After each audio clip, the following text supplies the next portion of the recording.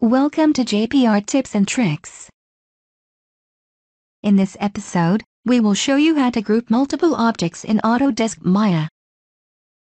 First, you need to select the objects you want to group, and then go to Edit, and choose Group, or press Ctrl and G.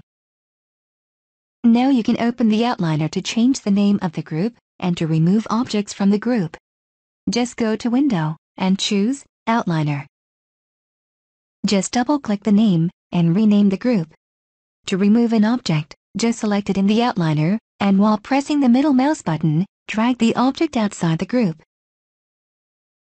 You can also add objects to the group like that, so select an object and while holding middle mouse button, drag an object inside the group. There are several ways to select the group. The first one is just select it in the outliner, or you can select one object from the group, and then hit the up arrow.